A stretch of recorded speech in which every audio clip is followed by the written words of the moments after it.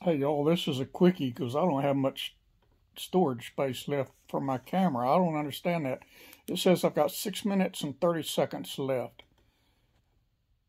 Yesterday, it told me I had 59 minutes and something left when I started that video that was, I don't know, 10 or 12 minutes long.